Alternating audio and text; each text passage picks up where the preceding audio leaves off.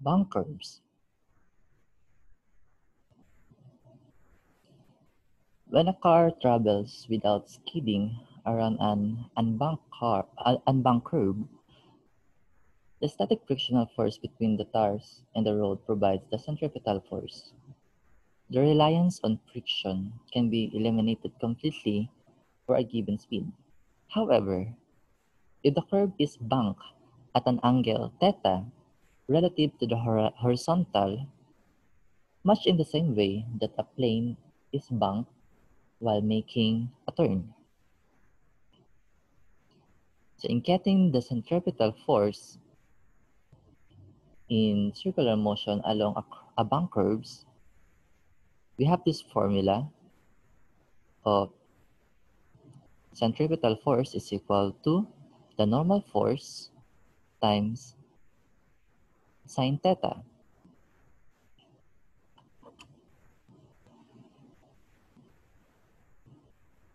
As we can see in the figure B, the normal force is perpendicular to the surface. That's why it makes an angle of theta relative to the vertical. This theta is the magnitude of this theta or angle is also equal with this angle of the surface with the horizontal. And since we are dealing with centripetal force, and it always directed at the center of the circular motion or the circular path, meaning the horizontal or the horizontal component of the normal force is our centripetal force, which is equivalent to the sine theta of the normal force.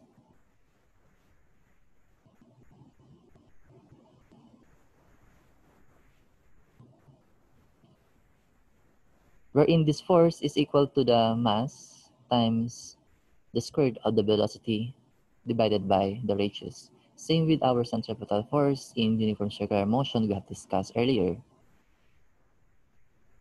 And to get theta, or the angle between the surface and the horizontal, we have this formula of square root of the velocity divided by the radius times the gravitational pull, which is 9.821 meter per second squared or 32.2 feet per second squared. So in dealing with bank curves, these two formulas is what we're going to work with. So let's have an example. A Daytona 500 is the major event of the NASCAR National Association for Stock Car Auto Racing season. It is held at the Daytona International Speedway in Daytona, Florida. The turns in this oval track make a maximum radius at the top of 216 meters and are banked stiffly with angle of 31 degrees. Suppose this maximum radius turns were frictionless. At what speed would the cars have to travel around them? So the given are radius of 216 meter and angle of 31 degrees. And we are looking for the velocity.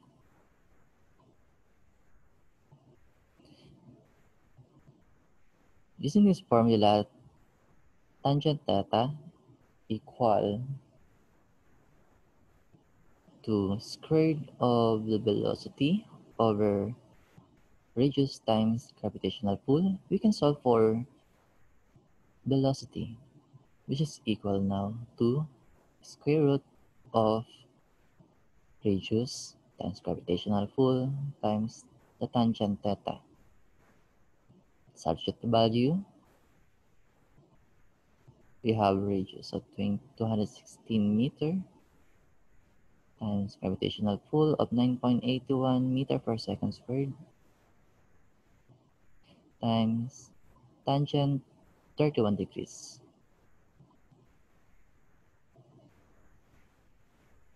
Therefore, our velocity is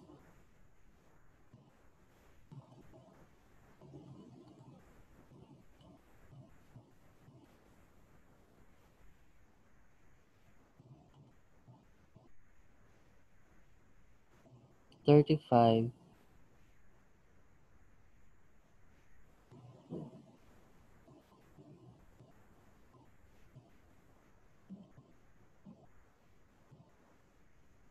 Sorry, I made a mistake in calculating.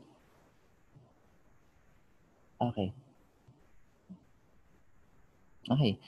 So therefore, our velocity is, I repeat, 35.68 meter per second.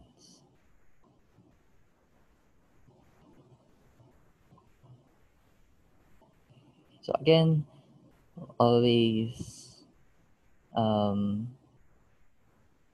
always make sure that your calculator is in degrees. You can see that at the upper portion of the monitor of your calculator.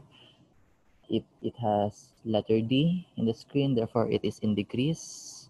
So we can have tangent 31 degrees. But if it has R written on the monitor, it is in radian, therefore you have to convert this 31 degrees into radian. Okay, so let's have another example problem. On a bank race track, the smallest circular path on which cars can move has a radius of 112 meter, sorry, while the largest has a radius of 165 meter. As the drawing illustrates, the height of the outer wall is 18 meter. Find the smallest speed at which the car can move on this track without relying on friction. So we're looking for the speed, and speed is equal to square root of r g tangent theta. So what's the value of our radius and theta? So first, let's get angle theta. So angle theta is equal to, this is our angle theta, equal to arc tangent 18 meter over the difference between the radius, which is 53 meter. Therefore, our angle is 18.76 degrees. And since we are looking for the smallest speed at which the car can move along this track, so we will consider the smallest radius.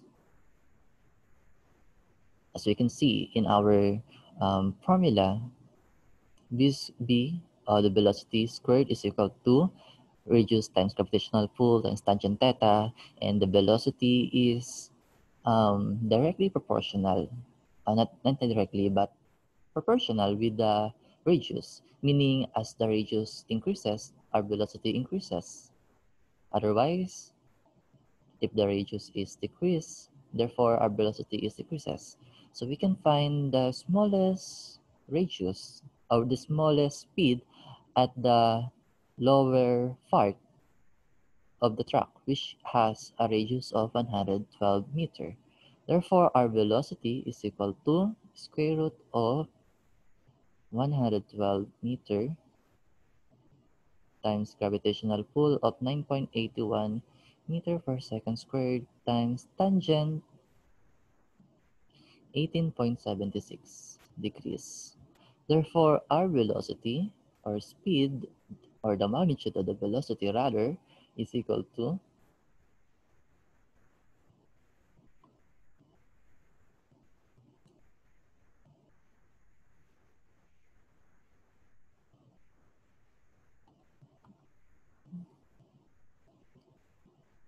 19.32 meter per seconds.